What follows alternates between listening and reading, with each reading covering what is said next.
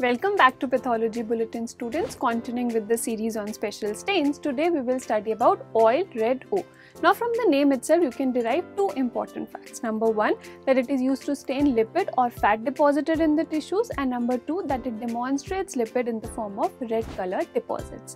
Next you need to remember is the principle of using this special stain.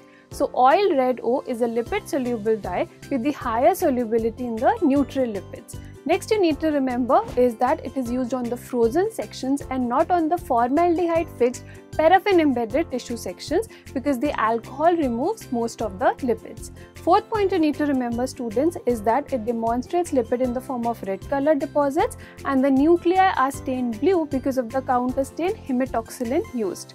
Fifth point you need to remember students is the clinical applications of using oil red O. So number one, it can be used to demonstrate fat embolism. Number two, it can be used to diagnose fat necrosis, for example in cases of trauma breast. It can be used to diagnose fatty liver disease, and it can be used in the demonstration of malignancy of adipose tissue, for example liposarcoma. Now last point students is that what are the special stains apart from oil red O which can be used to stain fat or lipid deposited in the tissues. So we can use Sudan black beet. From the name itself you can remember that it demonstrates lipid in the form of black colored deposits, and we can also use osmium tetroxide.